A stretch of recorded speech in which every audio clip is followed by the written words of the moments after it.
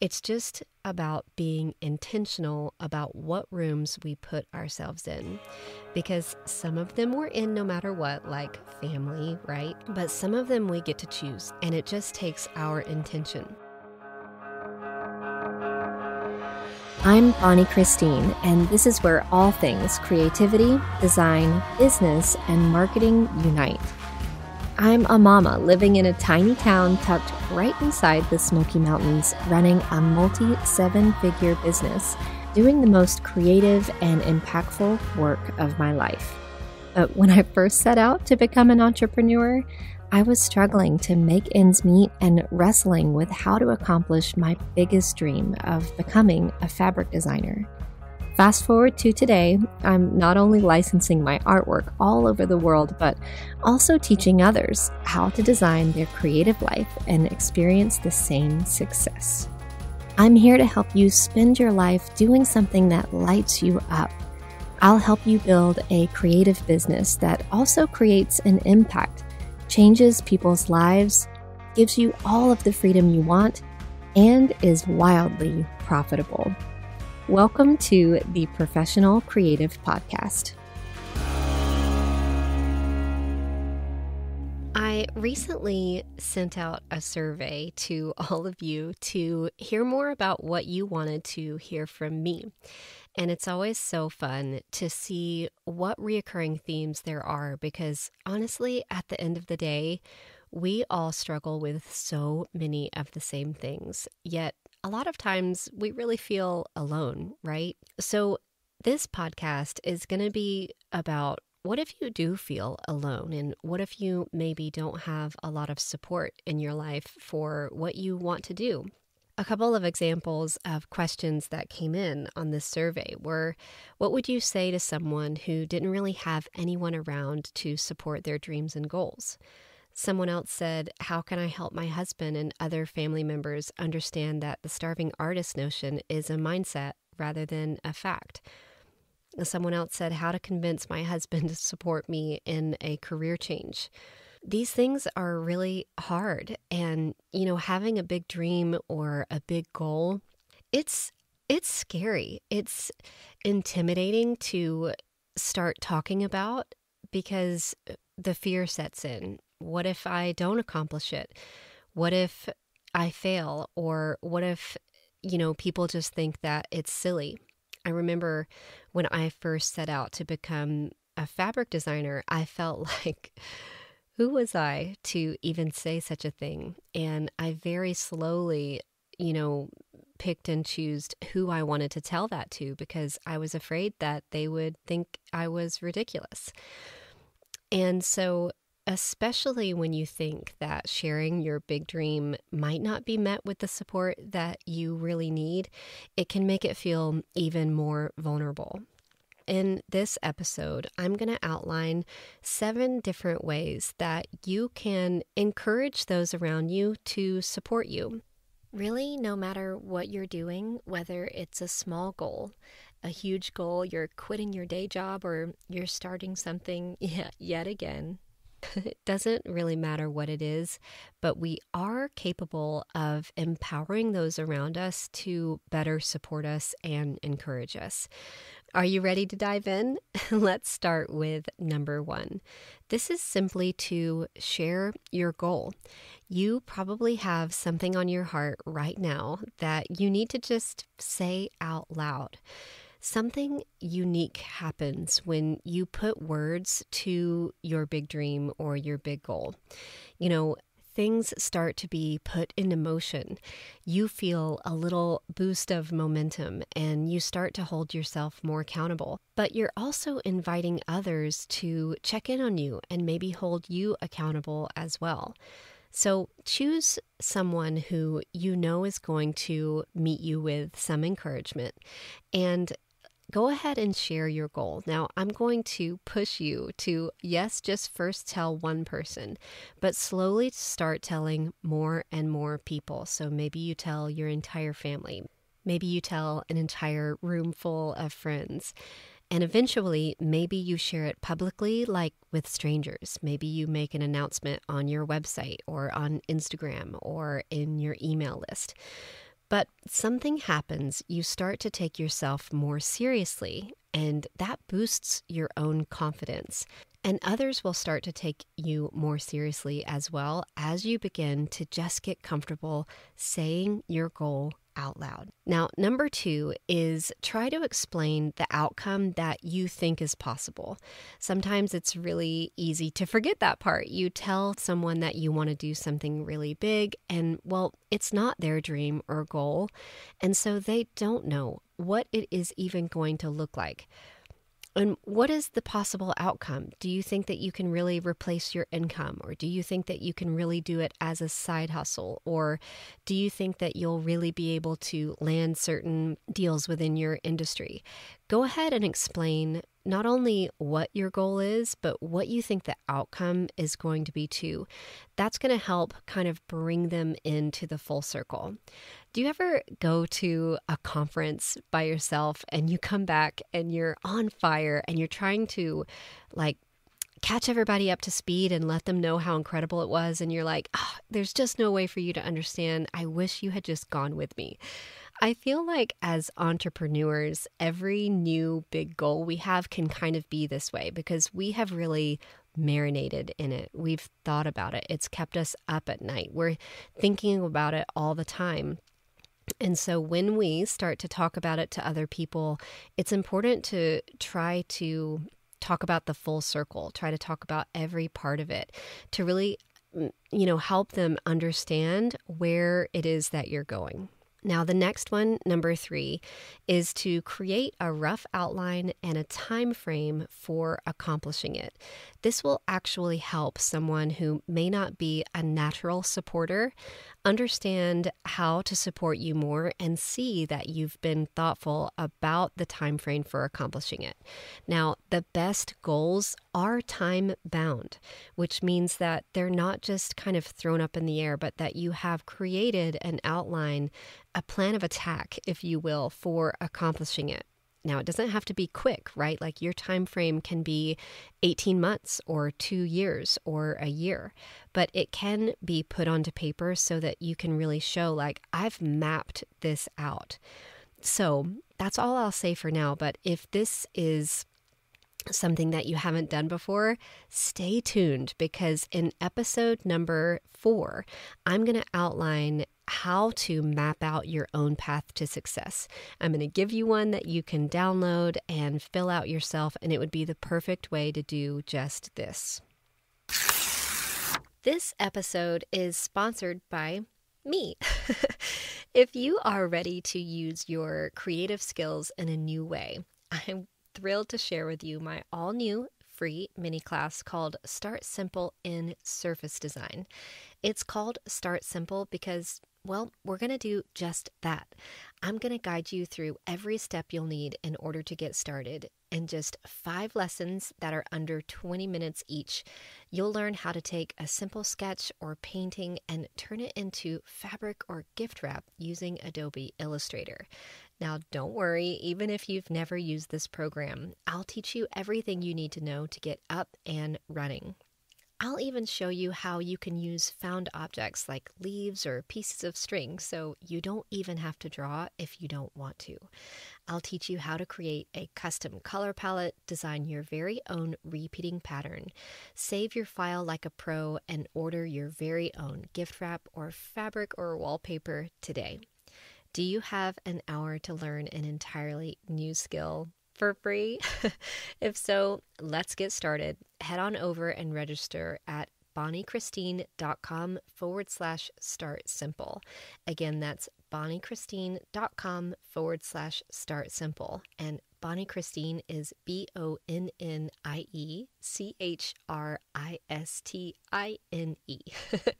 I can't wait to see what you create in class. I'll meet you there. The next one is number 4, and I think that if you're feeling vulnerable and like you could actually really use some support, to communicate that. So many times the people in our lives don't actually know what we need, and sometimes it's up to us to simply communicate it. Let someone know, I have something really big to share with you, but before I share it with you, I'd love for you to know that it would mean a lot to me if it was met with some encouragement and support, because honestly, I'm feeling really vulnerable right now. Just that little simple introduction to a big idea can really frame it up and help set someone up for success in coming alongside you and encouraging you along the way. Now, number 5 is to start taking visible action. I think that when I first started to share my dream, I felt all of these things. I felt kind of silly. I felt very vulnerable. I felt like, what will they think of me if I fail? And it was hard, but support, it was met with encouragement, but support came after they saw me work really hard. And so working really hard helps people believe in you. And so at first I feel like, my husband was off to his 9-to-5 job and I was sitting at home learning, Illustrator and paint and art. And he was so supportive, but I know probably somewhere he was like, okay, have fun today at home being crafty or whatever you call it. And it wasn't until he really saw me dedicate myself and, make some sacrifices and really, really obsess over developing the skills that the true support, like the belief in me, came. So it went from encouragement to support to like full on belief. And that's what you want. And I think that really starting to take visible action and showing someone that you're dedicated and you're disciplined and you're prioritizing and you're obsessing over developing what you need in order to accomplish your dream. How can someone not support that, right? Like, you're doing the work. You're showing up. You're proving them wrong, right? Now, number 6 is to act like the future successful version of yourself. Now, I want to talk about this one for a second, because the first time that I asked myself this, hey, Bonnie, are you acting like the 6-figure or 7-figure version of yourself? Like, are you acting like the licensing artist that you dream to be? Honestly, the answer was no. I was, kind of having lazy mornings and sleeping in a little bit. I wasn't getting ready in the morning. So I totally remember having days where someone would bring mail to my door at noon and I would meet them still in my PJs or, unkept. And I would also say yes to way too many things. So my friends would call me up for lunch and I would absolutely go and that kind of thing. And so when I started to think about, well, what would it look like if I was as successful as I dreamed to be? Oh boy, then I started to get my act together. I got up to an alarm clock. I took care of myself. I got, this seems so silly, but, I brushed my teeth and got dressed every day because I was taking myself seriously and I was acting like the future, more successful version of myself, which really just expands and makes room for us to be able to step into that future person. So I also began to set work hours for myself, and I had to tell my friends and family to respect them. And so this was also part of the support generating thing that I did, because when you are always answering the phone or changing your schedule or really having a loosey-goosey, tossed with the waves kind of schedule, then why would someone take you very seriously? Instead, even though you're likely working from home and you are setting your own schedule, it's important to respect the schedule and the hours that you've set for yourself. So I began having to turn down those lunch dates and say, oh, Mom, I'm working right now. I'll call you back as soon as I'm done with this project or whatever it may be. And so seeing me really work to a schedule also encouraged support from others. It helped them take me more seriously. In other words, for other people to take you seriously, you have to take yourself seriously first. So, are you acting like the entrepreneur you envision your future self to be? I use this to this day all the time because I'm always setting bigger goals and bigger sights, right? And so if I find myself acting like a less successful version of my future self, then I try to identify, what do I need to do to take care of myself better or be more efficient in my work, right? Okay, so number 7 is the last one, and this is to make sure that you're in the right room. I'm going to talk about this a little bit because I like to think about my different sets of people like rooms. You might also think about them like buckets of people or groups of people. You know, you have your family, you have your friends, you might have your workout buddies, you might have your children's friends, parents, and then you likely have your entrepreneurial friends or your business friends who really get you and understand what you're doing. So I want to share with you one of the most pivotal aha moments in my life. And the concept is pretty simple. It's just about being intentional about what rooms we put ourselves in. Because some of them we're in no matter what, like family, right? But some of them we get to choose, and it just takes our intention. Jim Rohn says, you are the average of the 5 people that you spend the most time with. And so I don't actually know if that's true for you or not, but I would urge you to think about your 5 closest friends or the 5 people that you spend the most time with. Are they pushing you? Are they supporting you? Are they encouraging you? Or are they holding you back or just doing things that you don't want to do in your life? The goals and dreams that you have might be bigger than the room that you're currently in, and you may need to step out of that room and into a different one to fully realize your dream. Now, make sure you hear me. We have more than one room, so I'm not telling you to leave your closest friends or your family, but just that you are really intentional about having at least one room of people who normalize success, who meet your big goals and dreams with the support that you need and know how to encourage you. Honestly, the people that we surround ourselves with, they matter so much. Perhaps you have people in your life who talk you down or think you're silly or encourage you to get a real job. If that's true, you need a new room. I am incredibly intentional about the environments that I surround myself with. Stepping into rooms filled with people who are wiser than me and doing things that I aspire to do has honestly been a game changer.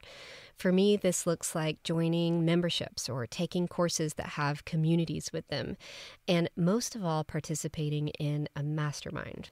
In fact, I believe in this so much that every single year I spend more on my own education than the year before because I know that curiosity and knowledge fuels success.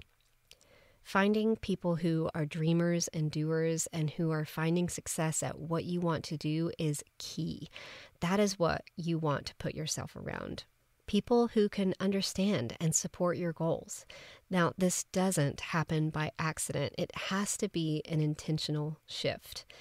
The mastermind that I'm in is called Impact with Stu McLaren, and I'll never forget the first year I joined was 2019. And for the first time, I walked into a room that blew me away. It expanded what I even thought was possible. And when I shared my big goal, rather than being met with, sideways looks and jaws dropped, everyone was like, yes, you can absolutely do that. Let me help you. Or here's a tip, or here's a trick, or this is how I did this. And oh my goodness, it sets you on fire to just be in a group of people who understand what you're doing, what you're going for. They speak your same language and they know how to support you. Let's revisit the question. What if you do feel alone in this? I know how lonely it can be to be an entrepreneur. Honestly, we build up this life of entrepreneurship to be amazing, and it is, but we often don't talk about the hard parts. How hard it is to set your schedule and act like a boss and act like the future more successful person that you want to be, and It can also honestly be tricky to have relationships, and sometimes it will cost friendships or really just be hard for other people to understand how you work. But I always know that even if it's hard, it is absolutely worth it. And we can actually take an active part in helping others understand that we need encouragement and that we need support. And if you're not finding it in the current rooms that you're in, that's okay. Maybe you use those rooms to, fulfill different things in your life that you need. And maybe you need to actively seek out at least one room that really, really knows how to support you. So as a recap, number 1 is to share your goal. Say it out loud. Number 2 is to explain the outcome that you think is possible. Number 3 is to create an outline and a time frame. And don't forget, I have one already outlined for you coming up in episode number 4. Number 4 is to explain that you might be feeling vulnerable and that you could actually use some encouragement and support. Number 5 is to start taking visible action. Number 6 is to act like the future, more successful version of yourself. And number 7 is to take a look at the rooms that you're currently in and make sure that you've got at least one that knows how to support and encourage you. That's all for this episode. I want you to know that if you do feel alone right now, you're not. There are so many creative entrepreneurs around the world looking to connect. And so just dive into an online community if you need to. Find your people and know that you are never alone. Thank you so much for tuning in. I'll see you next time on the Professional Creative Podcast.